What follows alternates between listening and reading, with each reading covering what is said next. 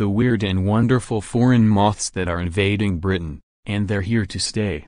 New moths are arriving and settling in the UK as a result of climate change and the horticultural trade, wildlife experts have said.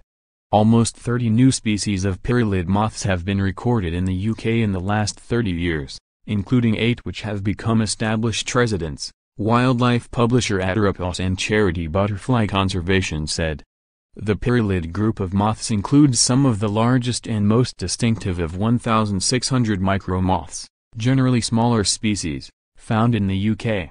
Members of the public are being asked to look out for pyralid moths in their gardens, the countryside, and organized moth trapping events as part of this year's annual UK-wide Moth Night, organized by Butterfly Conservation, Atropos and the Centre for Ecology and Hydrology. Pyralids are often under-recorded, experts said, so new records of sightings will help show how they are faring and to spot new species on the UK's shores. While the seas around the UK provide a natural barrier to many colonizing species, the horticultural trade can provide a route into the country, with moth eggs, caterpillars and pupae hitching a ride on imported plants.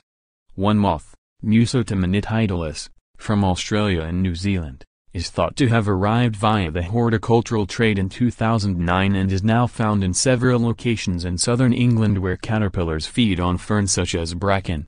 Climate change is altering conditions to enable moths to take advantage of habitats in new areas, the experts said.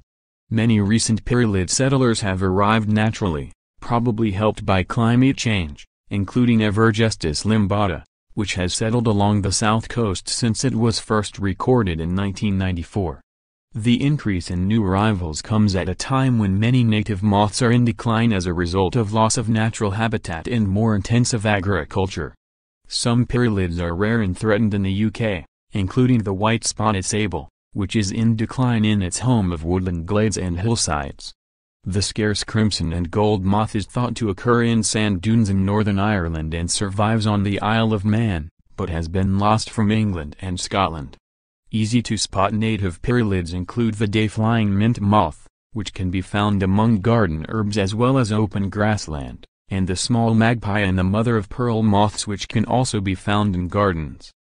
China marks are found in wetlands, where their caterpillars live in air-filled bubbles of spun leaves or just under the water's surface in ponds at the edge of streams, while common migrants to look out for include the rush veneer and rusty-dot pearl moths.